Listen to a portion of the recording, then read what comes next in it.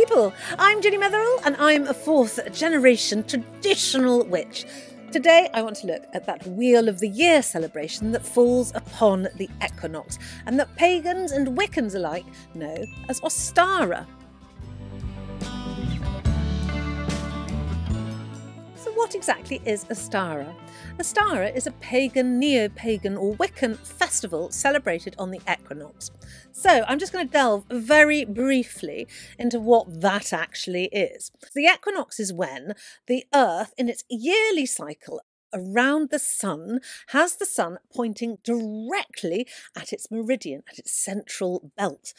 So neither the northern hemisphere nor the southern hemisphere are favoured, and it is a singular point in time.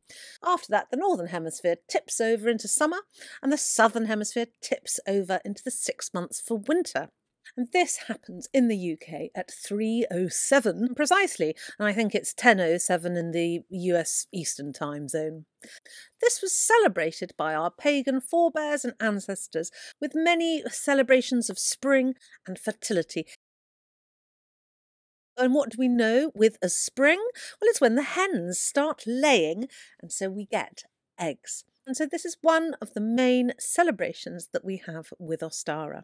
The Wiccans in the 1950s came up with the name Ostara for this festival, based upon ancient Germanic festivals of the same name. There is no real history towards them. Nobody really knows where Ostara came from.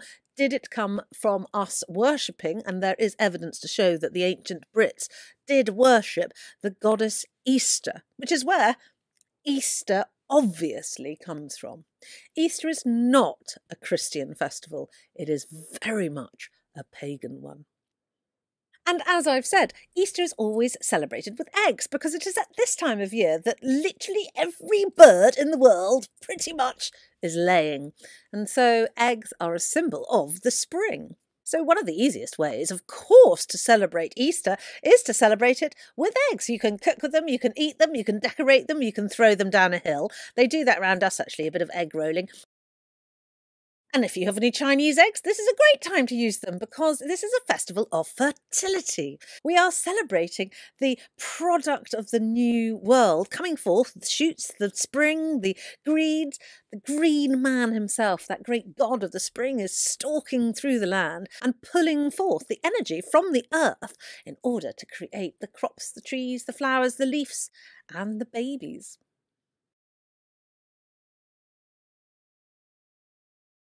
This is one of the lesser festivals of the Wheel of the Year, so to speak. You know, our ancestors would be celebrating this just because it's spring, we've got some eggs, the sun's coming out. After all that mud of winter, we're finally getting some flowers. And that is our spring. So, second way to celebrate Ostara is to use flowers. It sounds so obvious, doesn't it? But we are simply doing as our ancestors did many, many years before us. Ostara, the German word, comes from the English word Easter. I think they are one and the same thing, really. Easter was the personification of spring. She was a goddess who was known as a hare-headed goddess because hares are about, and hares are very magical creatures at this time of year. They possibly are our sister brethren in their animal form. So never, ever, ever hurt or harm a hare, because you could be harming one of your own. Easter obviously comes from the name East, and she is a goddess associated with the East, the springtime, the dawn. And these are great ways to celebrate her. I mean, the dawn's quite early at the moment, you know, I think it's dawn at about 7-ish in the morning in the UK, so it's a great time to celebrate her with a little sun salute. Who knew that a bit of morning yoga can be part of your pagan practice? This time of year was often celebrated by walking a labyrinth. Now, there is lots of famous labyrinths, especially in Scandinavia on the coast, which are these Minotaur labyrinths. There is a very famous one in the UK on the Scilly Isles. And as you can see, it's not really a maze because you don't get lost in it. There's only one entrance in and one entrance out. But it is a meditative walk. And one of the things that you should do at this time of year is meditation. It's very good to take stock, to step back and see what you're going to do in the future. These labyrinths are incredibly old. There's Neolithic remains of these types of labyrinths throughout the whole of northern Europe, and you'll recognise this symbol of labyrinth from any witchcraft or spiritual shop. One of my favourite things to do with the labyrinth is to walk it, because what you're doing is you're winding in your power. You're calling your power, and as you walk round and back and forth, you're winding it and weaving it into the central point. That's where you put your intent into this spell. And then as you walk back out of the labyrinth, that's you releasing it. These were thought to ask the sea to be calm for the sailors so they could, go out and fish.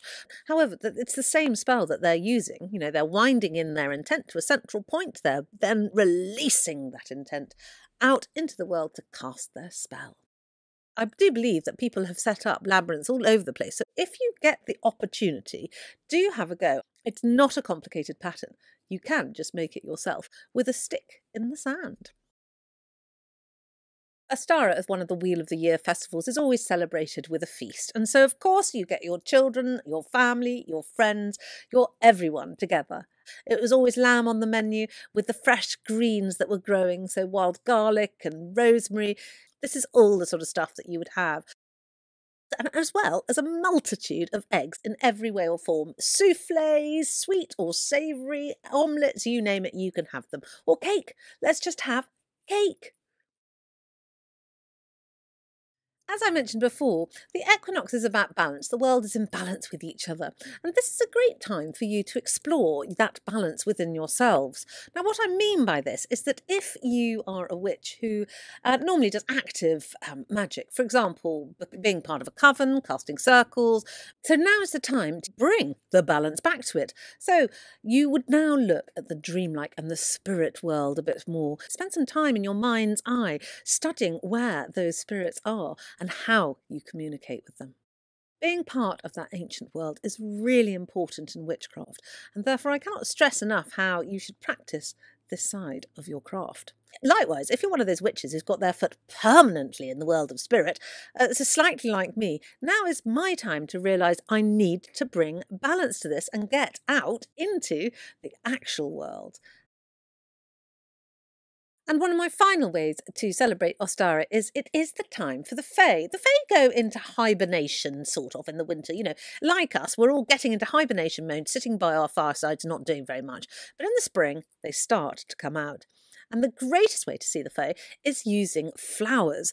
Flowers such as primroses were known as gateway flowers, and these you could peer over the tops of their petals and look into the Fae's homes through them. However, that obviously might be slightly difficult, so why not do a flower essence? And I'm going to show you how.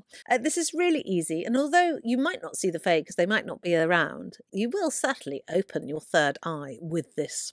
So here is my primrose flower essence in order to see the Fae. So first of all, you must find your primroses. They are abundant in the hedgerows at this time, and primroses had the added advantage of being completely edible. Pick 13 of them. 13 is the number associated with the Fae and especially with primroses, so it always helps to go by the traditions.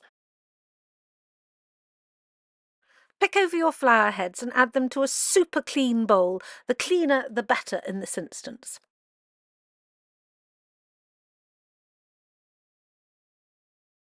Use some clean spring water. I've actually got moon water here, and you simply pour this over the flower heads and you leave them to steep for 3 or 4 hours, preferably in the sun, but it's pouring with rain with us at the moment, so they're just here.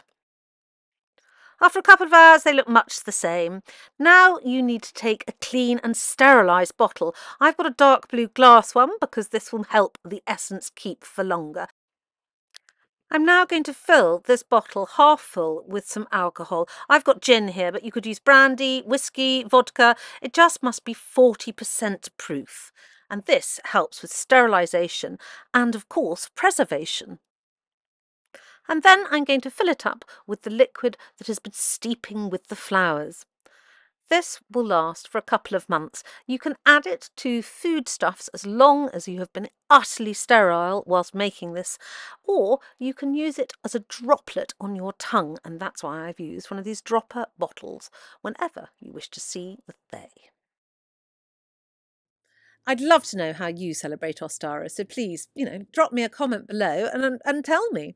I have got several videos that I've done about Ostara. All of them do have slightly different information in them. I'll put last year's Ostara video up here for you, so do go and have a look at that if you think that you need some more help in how to celebrate this rather glorious festival.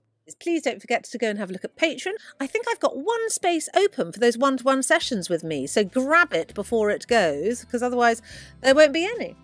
But if Patreon is not for you, please don't forget to like and subscribe, because this really helps my channel and I would be incredibly grateful for you doing so. And I will see you in a couple of weeks.